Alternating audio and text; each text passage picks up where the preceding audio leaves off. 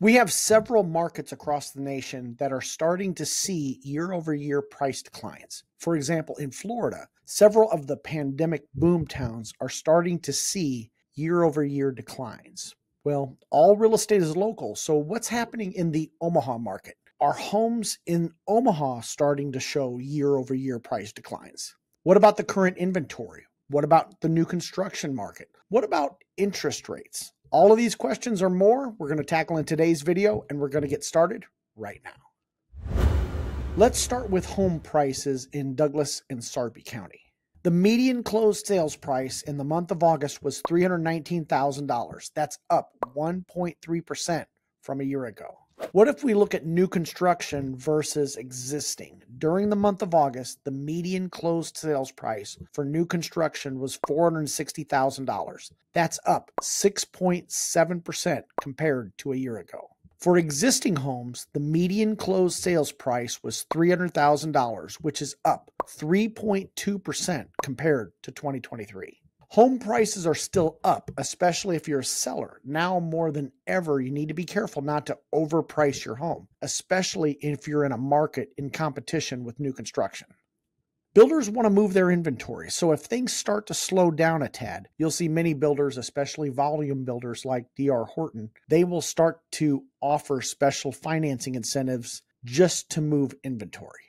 If you're an existing seller, you need to keep this in mind and you need to price your home accordingly. For example, a few years ago, I had a seller who had a split entry home, and these sellers went overboard and updated everything. The problem is they over-improved the property. They took a $230,000 home, sunk over $200,000 into upgrades. So they had $430,000 into this property, and it was only worth $320,000. You have to be careful about doing upgrades that you may not get your money back out. Even though they were not in a new construction market, they're still in competition with new construction because someone could simply drive 20 minutes and purchase a brand new celebrity home at the time for around $320,000. Long story short, price your home competitively. Now let's talk about inventory. We currently have 2,029 homes on the active market in Douglas and Sarpy County. That's up 33.6% compared to a year ago. More inventory means more choices. If we look at inventory over the past 10 years, we see an inventory level that we have not seen in the past 5 years, which is good. This means buyers are in less competition and buyers are asking for home inspections and seller concessions. Speaking of concessions, let's take a moment and talk about the new rules that are now in effect. Starting August 17th, before buyers can view a home, they have to sign a buyer-broker agreement with their agent. The other major change we saw in August is that commissions have been removed from the MLS.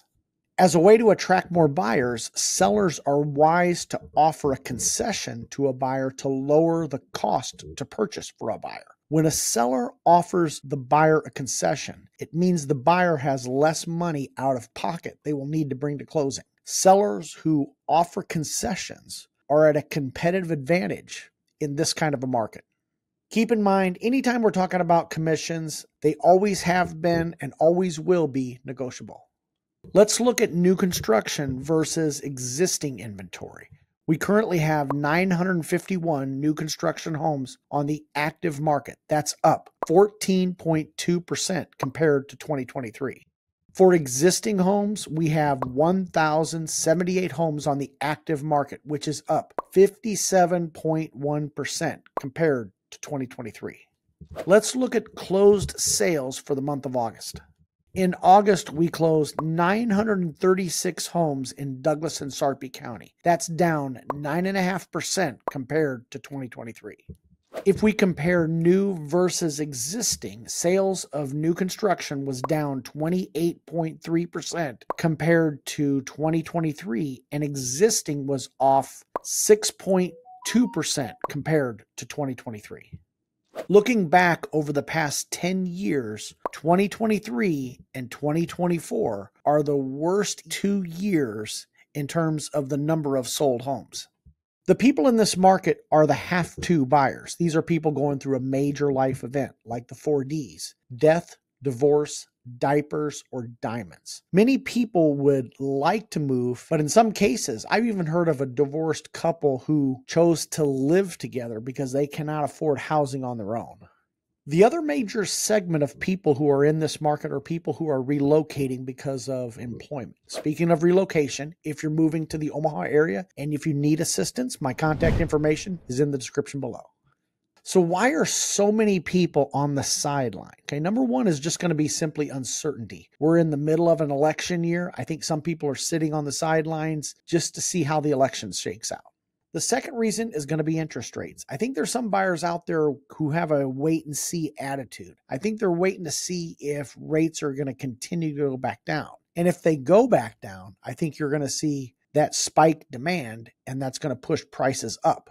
And then I also think there's folks that are out there who are really locked into a lower interest rate, and they're not going to move because they're concerned about the uncertainty of the future, and they're just going to choose to stay put. Number three is going to be the overall economy. I think we have a lot of uncertainty when it comes to the economy. I think we've seen unemployment increase. That usually means people are going to be a little more cautious about making a move.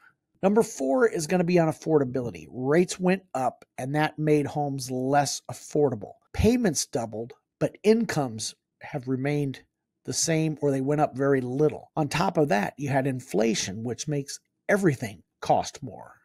What about days on market? In Douglas and Sarpy County, the average days on market was 18 days on market. That is up 5.9% compared to 2023. Let's look at the month's supply. In Douglas and Sarpy County, we have 2.4 months of inventory. That means if no other homes came on the market, it would take 2.4 months to exhaust the current inventory.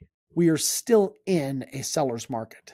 A seller's market is 0 to 3 months of inventory. A neutral market is 4 to 6 months of inventory. And a buyer's market has over 6 months of inventory. Let's take a look at the different price points. Now, below $200,000, we have 1.1 months of inventory, while in the $450,000 and above, we have 4.1 months of inventory. Let's take a look at new versus existing. We have 6.6 months of inventory in the new construction market, and we only have 1.5 months of inventory in the existing market. Let's take a look at the price per square foot, and let's go back 5 years and look at the 12-month rolling average in order to smooth out some of the seasonality. For new construction, we are at $256 a square foot, and for existing, we're at $207 a square foot.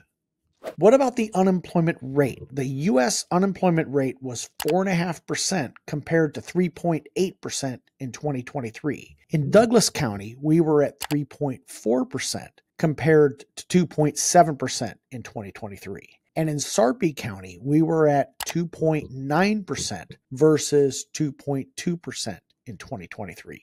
So we're starting to see unemployment tick up a little bit.